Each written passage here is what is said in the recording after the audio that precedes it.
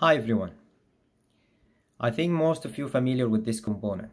It's actually Mosfet driver. We normally insert this component between the controller and the Mosfet. Why we need this component? Because the output voltage of the controller will be roughly around 3 volts. However, the Mosfet needs at least 10 volt to trigger. Then in this case, this component will be very useful. If you can see here in the right hand side, there is 4 pins. On the left hand side, there is 4 pins as well. So how can I connect this component to my circuit? As I mentioned before in the previous video, it's important to read the data sheet. So the data sheet will have all this information and will give you a clear structure how you can connect any component. So if you can see here, this is the data sheet for this component.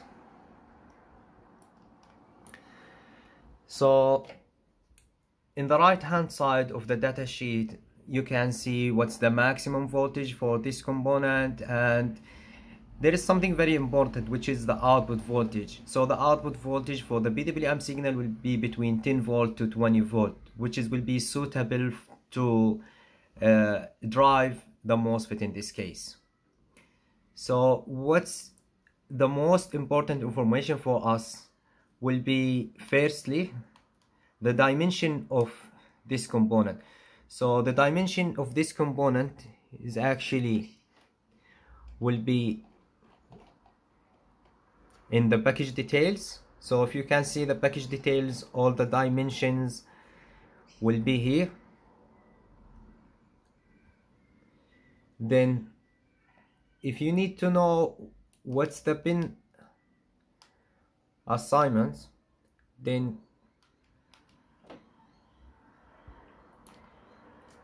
you can see here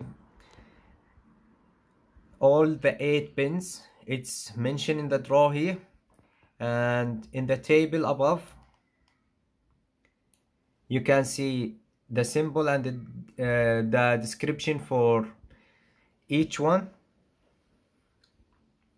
And one more important piece of information in this data sheet, which is how to connect this component.